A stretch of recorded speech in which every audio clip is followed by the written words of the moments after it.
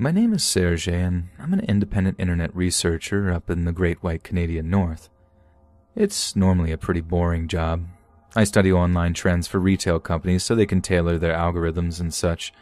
Not the most exciting job in the world, but it pays pretty well. But for the past year or so, I've been putting a lot of professional and spare time into a fairly recent internet phenomenon known colloquially as catfishing. For those who aren't aware, catfishing is a deceptive activity where a person creates a sock puppet presence or fake identity on a social networking service and is often employed for romance scams on dating websites. The practice may be used for financial gain, to compromise a victim in some way, or simply as forms of trolling. The client I've been in the employ of for the past year is one of the larger dating apps that has risen in prominence, in the hopes that my research will prevent the phenomenon from occurring, since fear of becoming a victim has caused their traffic to stagnate over recent years, and understandably so. I've been working on a comprehensive guide to catfishing and how to avoid it, but for now, I'll tell you some stories I've gleaned from interviews with people who have come forward as a result of advertisements I've put up online. These are some of the scariest catfishing stories I've compiled. I interviewed a young woman from the United States who says that she met what seemed like the perfect guy online. They dated for over a year and spent months talking online before they met in person. When they did, she was introduced to his parents, slept in his apartment, met a circle of friends, the works. Then suddenly, one day, he randomly disappeared. The girl, who I'll not name, paid hundreds of dollars to an online private investigator service, and after months of research, they discovered something horrifying. The man had given her a false name and had done so to many other girls online. But the reason that he had disappeared was that he had been sent to prison on manslaughter charges. One of the other girls that he had been involved with had died as a result of some sort of kinky game that they'd been playing, and he was subsequently tried and convicted of the crime in a federal court. I remember her crying when she said it could have been her, that they had discussed that kind of activity and were only a matter of months from trying it. I spoke to another girl over Skype about her experiences with her catfish. One might assume that most catfish victims are men who are being romantically scammed out of their finances, but it's actually quite untrue. Women and girls seem to be the most susceptible, but this is a so far unsubstantiated conclusion that requires much more evidence and many more examples for me to prove it conclusively. Anyway, the girl I spoke to was in her early 20s, was very petite, and had done some modeling work with the hopes of making it an actual career. When a model who called herself Jasmine reached out to her with some advice regarding the industry, she thought it might have been her big break. Jasmine appeared to be experienced and well-connected, and proved to be a constant source of inspiration and motivation for her. They ended up becoming good friends, and when Jasmine clued her into a lingerie shoot that was apparently working for a company based out of Milan, Italy, the girl was incredibly thankful and grateful for such an opportunity. However, when it came to the day of the photo shoot, Jasmine didn't show up. The girl I interviewed was very disappointed, but was assured by her so-called friend that a relative had passed away suddenly. She was alone, but the photographer was friendly and welcoming, and they continued with the shoot as planned. She was paid rather handsomely and actually returned to the studio twice after to do some similar photo shoots. But the last time she did, her attire and theme of the photo shoot didn't sit right with her. She told me it was verging on raunchy, which, if you catch my drift, was unusual, since a lot of the clothes were what she described as innocent-looking. This did raise some suspicion, but again, she was paid generously. Around 18 months afterward, the girl read of a photographer who had been convicted of producing and sharing lewd images of children online, that he had used the persona of a fictional girl to lure women into photo shoots and sold the photographs under the pretext that they were of underage girls. Whilst not strictly illegal, it did take long for the photographer to venture into actual illegality, and it was over this that he was convicted of a crime. She felt sick that her image had been used in such a way, sold to degenerates who in turn must have done some very unsavory things with them. But it's this last catfish story that I'll pass on to you that I think disturbs me the most. I ended up talking to a girl via a throwaway Skype account that I initially thought was actually trying to catfish me, since she refused to provide any personal details about herself or any evidence that she was genuine. It'd be pretty dumb of me to get catfished while investigating the subject itself, right? But as I was saying, I met a girl who claimed to be an actual catfish, or rather that she had once partaken in the activity when she was much younger and internet chat rooms were still relatively new. She claimed to have met a young European man who was a few years older than her, and they had begun a kind of online relationship. They swapped pictures, and things escalated from there until they eventually began a series of phone conversations from across the Atlantic. She had given a false name and said she suspected he had done the same since back then, internet safety was something people worried about. As the relationship escalated, the European boy talked about flying over to the United States to meet her. There was only one problem. The girl had lied about her age. She was 15 at the time and had actually sent him a picture of a girl that was not her. In order to try to find a way out, she somehow convinced the boy that she had been in a car crash, had lost both her legs as a result, and was struggling with her memory. In short, she basically told him she had no memory of him or of their conversations, and pretended that new girl, for want of a better term, had no interest in meeting a total stranger from Europe. The boy then went quiet. Now, I don't know how true this is, as the only piece of evidence she was able to provide was a newspaper article from a Belgian newspaper detailing about the man actually taking his life over that because of a breakup with an online girlfriend. She swore to me that it was the same young man, insisting it was his name, his pictures, the works. But as I said, I can't substantiate her claims due to her lack of willingness to identify herself. But if it is true, then that is a terrifyingly bleak result of such an affair.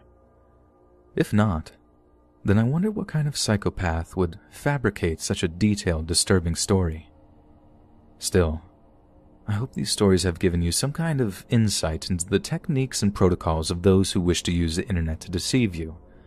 Practice internet safety, take everything with a pinch of salt, and be very, very careful with who you talk to online.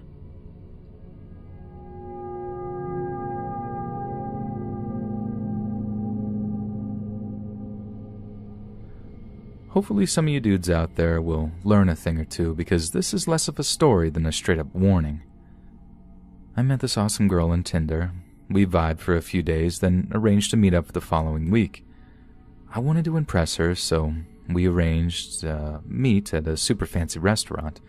She also hinted that she liked jewelry, so me, being the generous soul that I am, bought her a fancy gold wrist tie thing.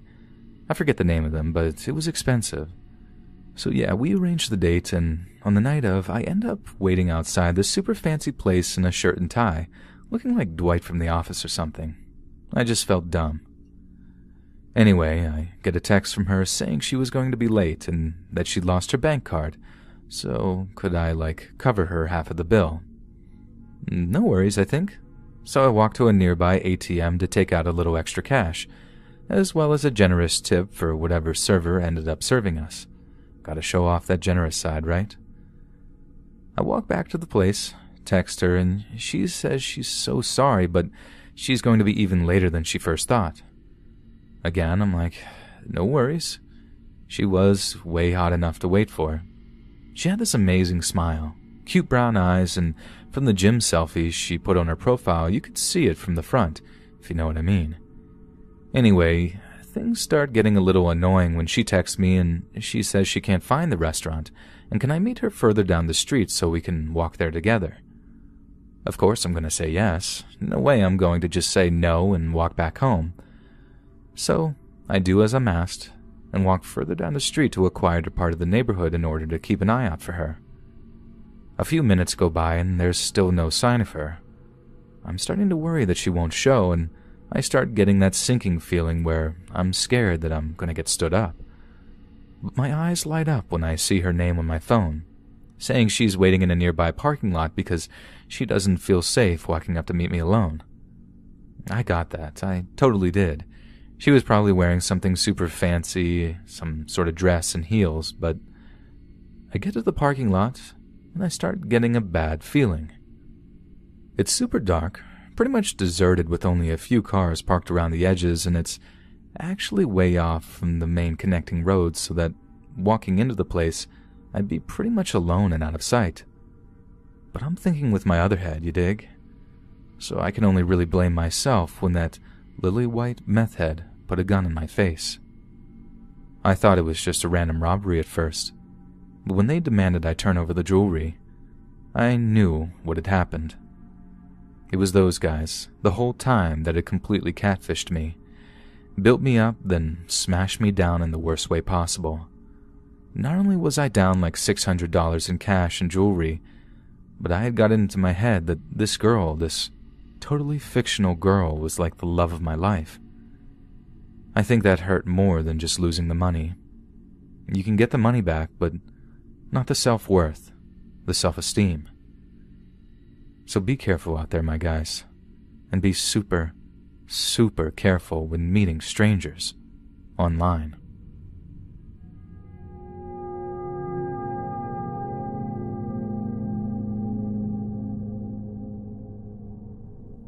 I think we can all agree that lockdown has been incredibly boring. I, a 24-year-old male, have been learning Italian. My mom is so proud since her people are Napolitano. Learning how to cook, working out a whole lot more, and, like many of you, dipping a toe into the local dating pool. My weapon of choice has been that relatively new dating app, Hinge. It's by far the best I've used since it seems to have an equal focus on look and personality. That dumb questions prompt might seem that way, but they really give you an insight into a person's character. But anyway, I was having fun with it, just chatting with girls and playing it cool until I matched with a girl who I won't name because I'm kind of worried she might read this. I know for a fact she's a Redditor, so forgive me if I just call her the girl. So the girl had some really cute pictures in her profile, as well as some really nice answers to the prompts. From what I could tell, she was into fitness, she was creative, a good sketch artist from her photos, and was very, very pretty. So obviously, I sent her a message complimenting her art and hoping that would draw her attention away from the thirstier guys who lack tact and sophistication. No offense, thirsty dudes, but you need to work on that. We get chatting for a while and we have a lot in common. I was super excited about the prospect of meeting her, and obviously she felt the same about me, so the very next day when she asked me to go for a walk around the local park with her, I jumped at the chance. I was kind of nervous waiting to meet her, doing that thing like rubbernecking, looking all around and hoping to see the gorgeous girl from the photos walking towards me. As I'm waiting, another girl walks up to where I'm sat near this water fountain, wearing shades and a baseball cap, and starts looking at me. I kind of look at her and give a look like, "Why are you staring at me?" while she just smiles. "Hi, Campbell," she says, and only then did the penny drop. The girl's pictures made her look clear-skinned, athletic, slender, and petite. But this girl, who was obviously the one I've been talking to, was the exact opposite. I don't want to be cruel. I won't say mean things about her, but she was not who she had made herself out to be. I had been thoroughly catfished. Like I said, I'm not a complete jerk. I did promise this girl a date, and a date I did give her. She did make it clear at one point that she had put on a little weight during quarantine, but she made no excuse for the heavy acne she had. I mean, I sympathize with skin problems because I had a little eczema myself, but maybe just be honest about it, you know? I'd have swiped anyway. But either way, we find ourselves a little spot among some trees and get chatting. It's only really then that I got annoyed at how she talked me up. She claimed to love sci-fi movies and stuff, but the more we talk, the more it was clear that she didn't know anything about the stuff that we talked about. She kept getting her Star Wars and Star Trek references mixed up, which was my first major clue, and it only got worse from there. After an hour or so of this, with me trying to stay as polite as physically possible, we agreed to walk back home, parting ways at a neutral point. We hugged. I said I'd see her again, which I felt guilty for lying, but hey, I was thoroughly annoyed at that point, and then we parted ways. Okay, so You know, people talk about getting like a gut feeling of being watched or followed. No idea what they're talking about because as I walked home, fairly disappointed from what was a washout date, I got absolutely zero inclination that anything unusual was happening. I didn't feel eyes on me. I didn't get any sixth sense or gut feeling. I just walked home, laid on the couch, and texted a buddy of mine telling him about the little dating disaster I just suffered through. He laughed, helped me see the funny side, told me how I should be flattered and that it meant I'd obviously hook up with someone else soon since I was a total ogre. The girl texted me asking if I wanted to meet again the next day, but I just sort of ignored the message. I know that's kind of low of me, but anyway. The next day I'm just chilling playing Xbox when my phone buzzes with a message. Want to meet up in the park again? It was the girl. I told her some nonsense about being tired and too busy with work or whatever and that I'd drop her a message as soon as I was next free. She replies with the following. It's okay if you're tired. I can meet you at your place and we can chill in your apartment. I had absolutely zero memory of telling her where I lived. I didn't hint at it. I didn't clue her into any kind of location whatsoever. So how did she know where I lived? I don't remember telling you where my apartment building is, I reply. Don't worry about that. And she gives me a winky face. I'm smart, remember? I felt sick. There was only one solid explanation for why she knew where I lived. She had somehow followed me home without me spotting her, which I'm sure I don't have to tell you why that was some serious line crossing, a huge breach of trust for me. I left her on red and immediately called my ex to get her advice on it. She didn't pick up right away, but she called me back later in the afternoon, as was quick to advise me to just block her, ghost her, and never look back. In her words, if she was this quick to get clingy and stalkerish, then there was only worse to come. So cut to 2 weeks ago. It's late, I'm hungry, and I've ordered takeout delivery from the local taco place. I get a message from an unknown number outside. That's all it said. So obviously I go down to the front door of my apartment building, expecting to see a delivery driver with my order.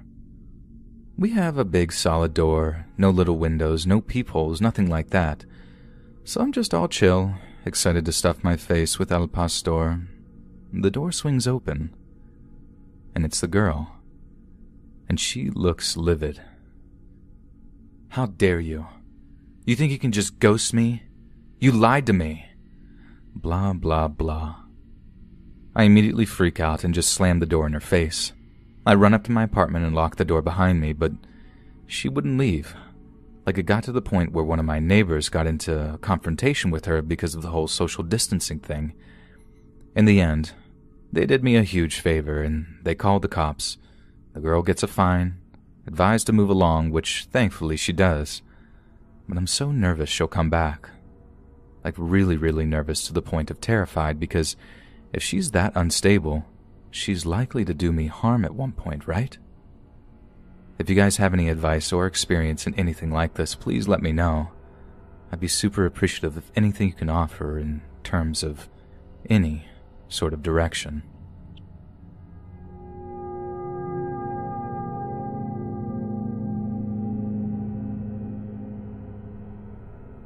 So as you know, girls, dating can be super fun, but super risky. I'm sure you all have your guards up when meeting guys for the first time, especially when it comes to dating apps. And after one chance encounter with a guy I met on Tinder, I keep a double guard up these days, and here's why. I happened across the profile of a guy claiming to be a male model. The pictures were super hot. The guy looked like he was a Viking or something. Tall, blonde-haired, blue-eyed, a real-life Disney prince. Not just that, but he was incredibly charming, had all the right answers to all of my questions, and by the end of our first day chatting, I was so ready to meet him. So we arranged a little meet, a little cute thing at a local eatery, a Korean BBQ place that I've been dying to go to. Of course, he'd promised to pay for everything, and I'm not a freeloader, but let's just say that I like the gentlemanly touch. He was late. Now, I know that might seem irritating, but the anticipation of waiting for the guy was intoxicating. I didn't quite feel worthy of him, and being made to wait only compounded the feeling. By the time 5 minutes after our proposed meeting time had passed, I had serious butterflies in my stomach. I never anticipated what would come next, not in my wildest dreams, and when it did, I felt sick to my stomach. I look up from my phone to see someone recording me on their own device. This guy was no Viking. He was short, overweight, unshaven, and he looked like he hadn't bathed in weeks. I asked him what he thought he was doing, filming me like that, and his response pretty much knocked the wind out of me. This wasn't exactly what was said, but just what I can recall from memory. You see how unfair this is? You can pick up any guy you want, but I have to lie just to get you to meet me. That's disgusting. You should have been giving a guy like me a chance. You honestly think you deserve a male model? You're not even that hot. He's saying this so loud that the entire restaurant is looking around at us, and I can feel all eyes staring at me, at us. It reminded me of the middle school play I had to perform in, the same one that had me running off a stage and puking in the girls' bathroom because I just couldn't handle the pressure, the gross amounts of attention. It was kind of weird what happened next.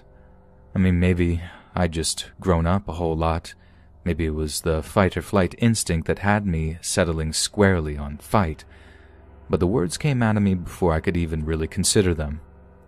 I told him what he was doing was not okay, that lying was not the way to get a woman, and that he had a lot of maturing and growing to do before he could be in any decent place to pursue getting a girlfriend. I told him what he did was unfair, not what I was doing, and that he should be ashamed of himself. And I totally turned it around. I was actually shaking with adrenaline, beaming with pride as someone in the back of the restaurant shouted something like, "You tell him, girl." I gathered up my purse, got up from my seat, and walked past the guy without giving him a second look.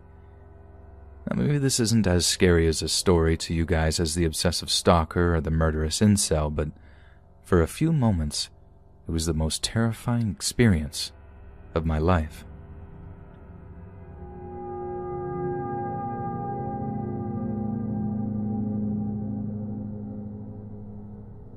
"2019 was probably the worst year of my life. I met a guy at a New Year's party in 2018. You know, one of those kissed at midnight deals that has butterflies doing loop-de-loops in your stomach. He was tall, dark, handsome, every girl's dream. We swapped numbers, went on a few amazing dates, and after about a month of us hanging out and sleeping together, he asked me to be his girlfriend. Of course I said yes, how could I not? He was everything I ever wanted. But time has a funny way of proving you wrong, doesn't it?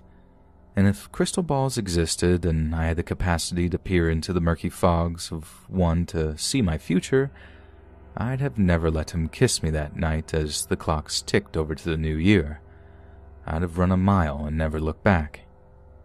A few months into our relationship, his true nature came to the forefront. He was abusive, extremely abusive. It was all just verbal at first, telling me I was dumb when I got something wrong or said something incorrect. Then he got possessive, getting angry when I met up with or talked to my guy friends. He'd hide my phone, my car keys, my shoes, anything he could to control my behavior or movement. Then it was stuff like my diet. He was obsessed with making me lose weight, so I'd buy myself some sweet treats to enjoy after a long day of work, only to find them gone when I got home. Not just throw them in the trash either. He'd ruin them utterly. I bought a carrot cake from a local organic bakery, and instead of just throw it out, he'd pour bleach or some kind of caustic cleaning fluid all over it in the sink, like it was a pure power play. He didn't even try to be sneaky about it. Once he drove me to a gym near our apartment, told me to get out and not to come back until sundown. He expected me to work out for hours on end. I remember just sitting outside the place and crying until one of the trainers there took pity on me and drove me home. Big mistake. He beat the life out of me that night. He didn't just slap me around, I mean, he really beat me senseless. It started as soon as I walked through the door. He'd saw me getting out of a random guy's car and just lost it.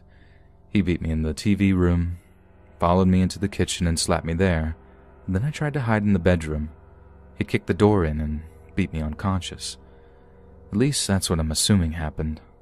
I woke up the next morning with blood on my pillow, still in that gym gear he made me buy, and I was too scared to go to the cops. I know they can be a great help these days, and the protocol for dealing with domestic abuse has improved dramatically, but I was just terrified. Eventually, things came to a head. After a particularly vicious argument over a dog, I said it wasn't a good idea, and he blew his top. He put a gun to my temple and pulled the trigger. I think the worst part of the whole cycle was the apologies. I know that seems like a weird thing to say after telling you he almost shot me, but I'm serious. He was damaged, extremely damaged, and the crying and apologies after a fight always made me feel a deep sympathy for him. But enough was enough. I went out and bought him a bottle of liquor, then poured him drink after drink until he passed out comatose. He was full-on growl snoring as I packed a bag, got in my car, and drove to my parents'. There was a confrontation with my dad at one point, but the old man scared him off. I don't want to say why, as there's still an ongoing court case in the works involving brandishing a weapon, but yeah, it was over. About a month went by, and I got myself a few dating apps to see if I could find someone new. It was nerve-wracking, it really was, but I found myself a couple of matches that really took my mind off the whole thing. It was the start of a long and arduous healing process, but at least I'd taken the step in the right direction. Both guys I'd matched with were like my ideal partners. They seemed caring and kind, thoughtful and intelligent. One was awesome, but the other I was truly smitten with. He said something right, did everything right. He had this kind of fatherly vibe about him that made me think that maybe, just maybe one day, he'd be the right choice to start a family with. When it came time to meet for our first date, I was so excited. For the first time in months, I put on a nice dress, did my makeup perfectly, got my hair done, my nails done, the works. Somehow the guy knew I was into vegan food, or rather that I wanted to turn vegan. My ex had categorically denied me that option, so the fact that this guy basically encouraged it was like a breath of fresh air. I took an Uber to the place, waited outside, and felt the butterflies doing backflips in my tummy again, just like they had done a long time before. That's when I saw him, walking down the sidewalk. People were giving him weird looks, darting out of his way and into stores or cafes. It wasn't the guy I'd met online. It was my ex, and he had a knife. I kicked off my expensive new heels and ran, hearing him scream after me as he chased me through the streets. I ran into a bar and begged the staff and security to help me. The big doorman was confused at first, but when he saw my ex tearing towards them with that knife in his hand, he shut and locked the door and the patrons inside. The cops came, he was arrested, and I got so many drinks bought for me that night. But seeing the whole torrid affair unravel before my eyes was just a nightmare. There was never any perfect fatherly guy I dream about. He was a complete fabrication of my ex. He knew me well enough to set up a fake profile that would attract my attention. I mean, he tailored it down to a T. He might have set up a few fake profiles, and I'm pretty sure the other guy was him too, because after that night, I didn't get any more messages from him. But all he had to do was put them out there and wait for me to fall for it, like the idiot I am.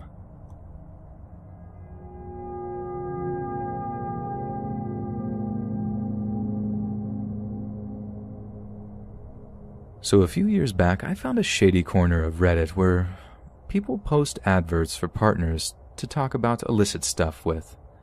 For those that don't know, some of those that don't, well, I imagine you're going to skip reading my post to find it. For those that do remain, well, this is my catfish story. I met with this awesome girl, swap a few messages with her, then get talking about the sweet stuff, if you know what I mean. It was awesome. I had such a good time, and eventually it came to swapping pictures. She sent me pictures of some absolutely stunning model-type girl who, to be fair, I should have been suspicious as things start to get a little heavier and we start swapping pics outside of our skivvies, if you know what I mean. This is the point I kind of lost my mind. I didn't realize how easy it is to get a hold of pictures of these girls online. Yeah, I know how dumb that sounds, but hear me out. These pictures were obviously taken at home, mirror selfies, stuff like that. For some reason that convinced me she was real. So when she turns it around and asked me for ones of myself, I took some pictures and sent them to her without a second thought. We carry on swapping pictures and dirty texts for a while, and I eventually come clean about who I was. Like my real name, my job, not all the info, but a lot. She told me a fair bit about her too, which only made me like her more because she said that she was like a teacher and stuff. I liked the idea that she worked with kids, like it was a motherly thing that made my affection for her grow. But like a lot of stuff like that, she eventually started getting slower and slower with her replies, until they stopped dead one day. I was upset. I was super into this girl, but I get why she ghosted. A lot of girls on those subreddits do after a while, whether it's from shame or just boredom. One day they'll just disappear. So I kind of move on from her, just get past the feeling of loss, I know that sounds dumb, and get on with my life. All until I get an email one day saying something along the lines of, "We have compromising photographs of you. Wire $500 to the account below within 24 hours or the photographs will be sent to your family, place of work, and to local authorities." Attached to the email were copies of the pictures I'd sent to the girl, specifically the ones without any clothes on. I'd been really dumb. I'd not thought about the fact that you could basically ID me from the stuff in the background. I don't want to say what the pictures were exactly or how you identify me from them, but they were pretty compromising. I had no choice. I'd given the girl that I'd met, if it was even a girl at all, enough information to actually be able to send copies of these NSFW pictures to my employer, etc. So I paid it. I paid the money, and as you can imagine, that wasn't the end of it. I sent thousands of dollars to those scammers before I finally had the balls to say enough is enough. I emailed back telling them no, that they could send whatever they wanted to whoever they wanted, and that I'd just deny it or say that someone had hacked my phone. I deleted that account, started a new one, and got rid of my phone and got a new one. All kinds of things to try and put enough distance between me and the pictures I'd taken. And you know what? They didn't send anything to anyone. I expected my boss to call me telling I was fired like any day after that email exchange, but nothing came. I even asked my brother if he had any weird emails come through, and he was just like, "What? No, why?" I was safe, and they were bluffing. But please, learn from this dumb little story, and don't ever send stuff like that or anything of the such to people online. Not unless you want to send out thousands in hush money to some complete and utter psychos.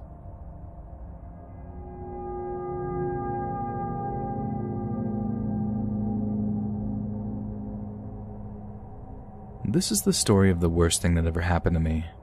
It's the story of how a dream came true turned into a nightmare, of how some of the sweetest moments of my life turned into the darkest, most humiliating experiences of my life so far. I'm only young, 19, and I know I have a lot of life to live ahead of me, but I don't think anything will be quite as destructive to my psyche as what happened one summer when I was 16 years old.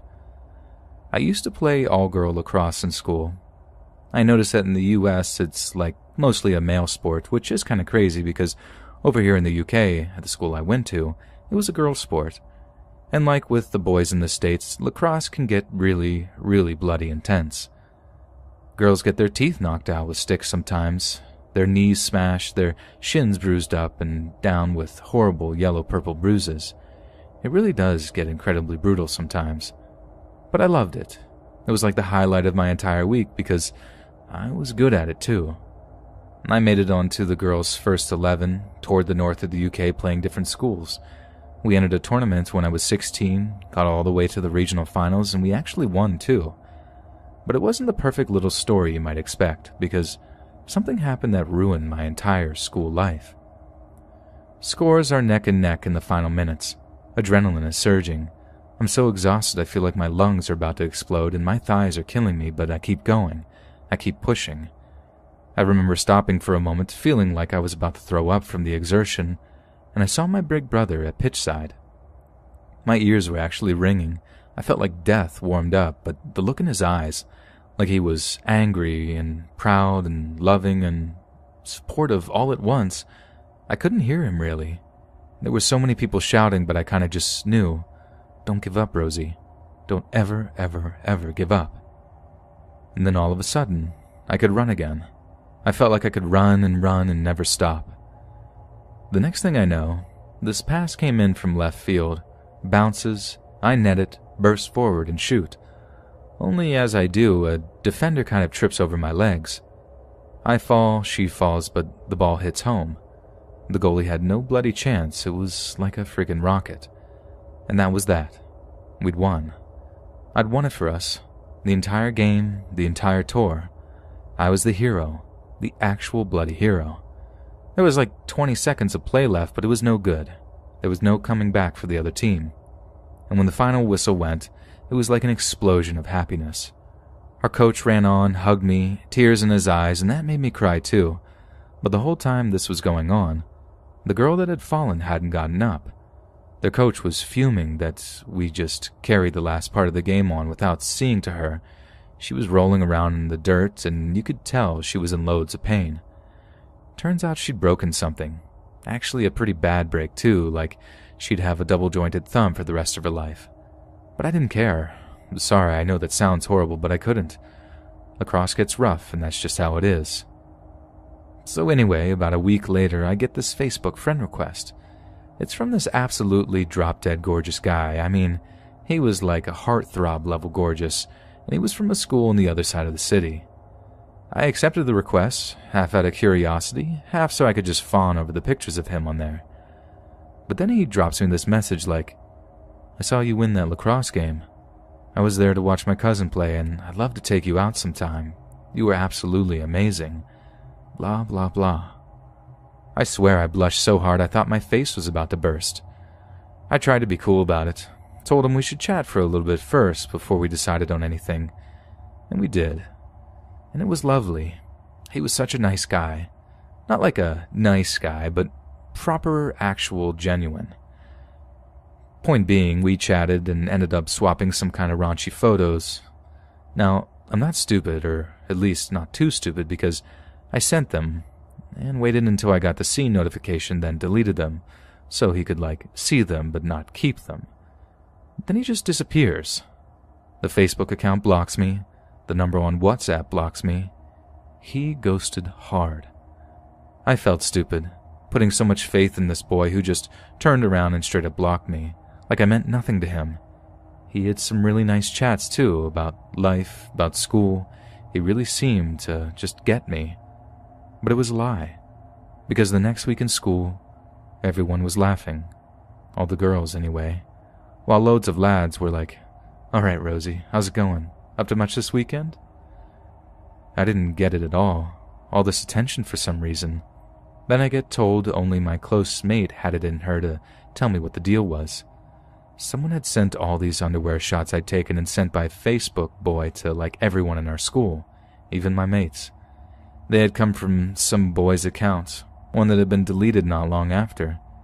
He hadn't blocked me. He straight up deleted them. It was horrible.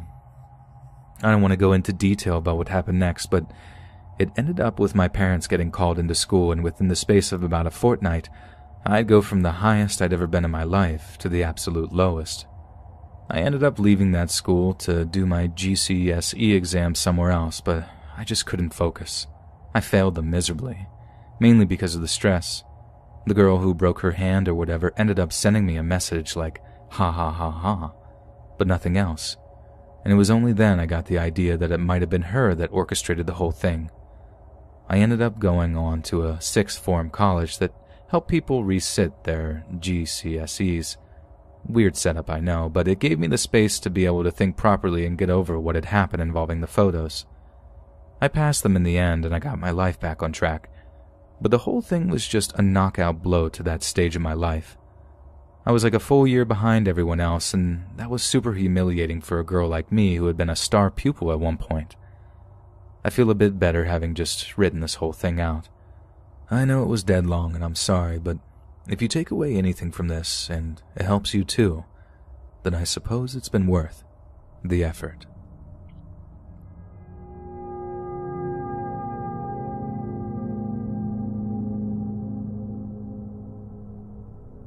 I can't tell you my name or where I live, nothing like that, because I did something terrible once. Truly terrible, or maybe it wasn't so bad in the grand scheme of things, but when you consider the ending, it was bad. Really bad, and I caused it all. When I was 19, I was broke, really broke, and I had expensive tastes. I was into drugs, expensive ones, powders and pills, but no job to speak of. I mean, I made a little cash here and there doing favors for dealers, but that went straight into buying more. Eventually, I had a plan. I was going to catfish someone. So I made a fake dating profile, backed it up with social media, the works. I picked a girl that wasn't, too hot, but was cute enough to be believable. I found some girl who posted on that Reddit group, R Gone Mild. This little thing with glasses and bangs. I might have fallen for it if I didn't know I was faking the whole thing. I then took to the dating apps, got myself a bunch of matches, and all hit them up with the same story. I lived a little away from them. I wanted to see them, but I just didn't have the money, explaining that I was broke. Which, as we know, was pretty much the truth. I asked them for enough money to buy a bus ticket or a train ticket or whatever.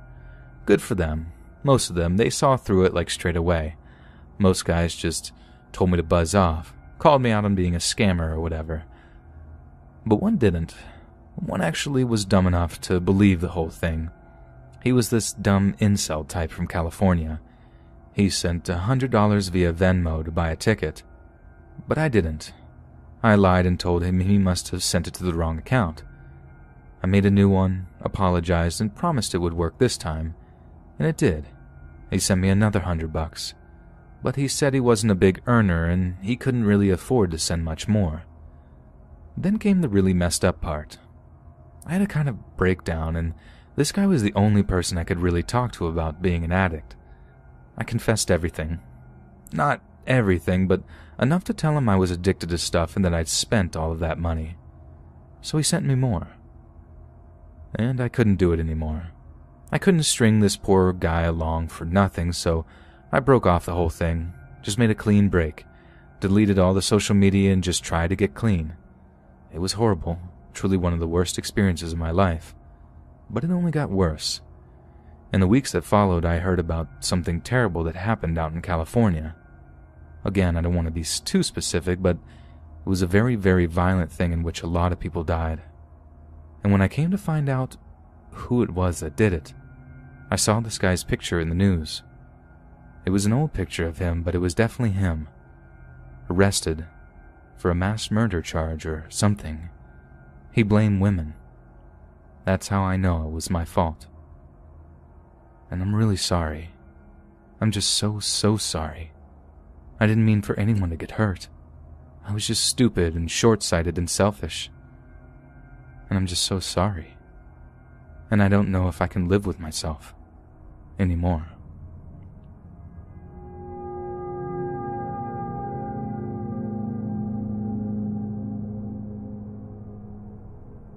A few months ago, I was due to move in with my boyfriend of 4 years. I know many couples move in together far earlier than that, but we were very focused on our careers and had taken each stage in our relationship super slow, so we were certain we were doing the right thing. Cue the lockdown. It was a case of either pull the trigger on the move-in thing and get it done as quickly as efficiently as possible, or put it off again for the foreseeable future. I wasn't prepared to do that. I wasn't prepared to spend an entirety of any lockdown stuck in my parents' house. But when we walked about, I discovered something horrendous. He had been seeing a girl on the side, some hippie chick that he had met through his job, and told me he didn't want to be together anymore. He told me I was neurotic, career-focused, but to the point of being neglectful and cold-hearted. I was broken from it, but above all, I was angry. I basically told him, screw you. I'm getting all the dating apps. I'm going to find someone better than you. And I did. At least I thought I did. That's how I met this guy, Alex. He lived around the corner from me. I'm talking less than 5 minutes walking distance, and the more we talked, the more I was amazed that we hadn't bumped into each other before. We'd gone to sister schools, lived on the same street at one point, and had a plethora of similar interests. But when it came to meet, I got a little nervous, and here's why. I know this is bad of me, but all of my pictures are with filters or taken from a distance. They do make me look very pretty, and I suppose I am in a sense, but there's something I need to explain. I have really bad acne. I always have since I was a teenager. I have a lot of acne scars up and down my cheeks and forehead, and I get those horrible acne spots that are very, very painful to deal with properly, so basically no choice to leave them be or go through inordinate amounts of pain every morning. I also have a condition known as PCOS, or polycystic ovary syndrome. PCOS symptoms can manifest in different ways. The first is the namesake follicles that can surround your ovaries can make getting pregnant very difficult. Just one of the reasons I thought I'd be alone forever when I was a kid. Another is the excess production of male hormones such as testosterone. This means I get thick black hairs coming out of my chin, sometimes even growing from my nose too. Not like inside my nose, like on my nose. This caused me to be depressed for many, many years, and I hated the way I looked, and I'm not always the best at remembering to shave or checking myself out in the mirror for that matter. Anyway, I wore sunglasses and let my hair loose for mine and Alex's first meeting. He was really nice, and we took a walk around a local park so as to comply with the daily exercise edicts put out by the British government. We talked about stuff that we cared about, discussed our careers, and although I was still really hung up on my ex, I did really like him. We were only supposed to walk a loop around the park for like an hour, but we walked for much longer than that and ended up sitting on the grass for a while and talking. That's when I decided to bite the bullet, so to speak. Take off my sunglasses. They were the overly large kind that covered up more than just the eyes, and tie my hair back so we could really see my face. That's when his face dropped. It felt horrendous, seeing this happy, smiling face and warm gaze turn cold as he looked me over, seeing all the things that I hadn't let him during our little walk. I didn't even need to ask why, as he was looking at me like that, and I just blurted out, "I'm worried you think I've catfished you," I said, hearing myself just drained of confidence. I half expected him to at least be a gentleman about it. Nothing about his behavior over the previous few hours made me expect anything else, but his answer made me feel like bursting into tears. "You did catfish me. You don't look like your pictures at all," he said, not even bothering to look me in the eyes when he said it. We sat there in silence for a minute or so as I fought to keep back the tears. It was only like a week before I'd suffered through some of the worst heartbreak I'd ever faced, and now it was just compounding on it. "I think I should just go," I said, moving to get up to walk away, but he grabbed my wrist hard, keeping me from getting up. "You know, you shouldn't do this to people. It's very, very rude," he said, tightening his grip on my wrist as he seemed to get angrier and angrier. "I'm sorry," is all I could say, feeling myself beginning to tremble. I'm stoic usually. I'm good at controlling my emotions, but I was honestly on the verge of cracking up in that moment. I looked around, hoping I might see someone that could help me if he started to get really, really angry, but to my absolute horror, there was no one. The sun was beginning to dip in the sky, and the park had almost completely emptied of people, worried they'd be fined for being outdoors without a good reason. It was that exact moment that I realized that I was almost completely at the mercy of this angry, obviously unstable guy. The way his mood just swung like that, it was awful. He was not the person I thought he was, and that terrified me. "Girls like you are the reason dating apps are complete garbage," he growled through his gritted teeth. "Girls like you are why I hate doing this kind of thing, getting my hopes up only to be disappointed." I apologized over and over again. I told him I didn't mean to make him angry and that I just tried to pick the best photos of myself, but he interrupted angrily, telling me to shut up. "I should teach you a lesson," he spat. "Let's take some actual photos of you, shall we?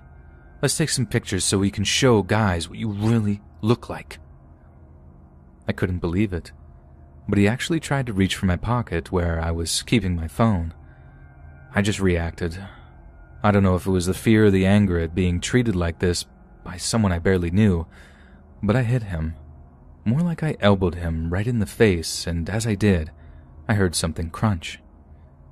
He fell back, letting go of me and bringing both hands to his face in agony. I don't know what I'd broken, what I'd cracked, but I didn't stop to think about it. I stood up and ran away from him. He got up to chase, and in a horrible moment I realized he was gaining on me. But the next time I looked back, he was bent doubled over, handcuffed below his nose as blood poured out of it. He'd stopped chasing me, and it was only then that I burst into tears as I ran. I was an athlete in secondary school, and it all just came back to me as I ran and ran and ran and didn't look back. I don't care if my pictures weren't completely representative of me. No one deserves to be talked to or treated like that. Ever. Hey friends, thanks for listening.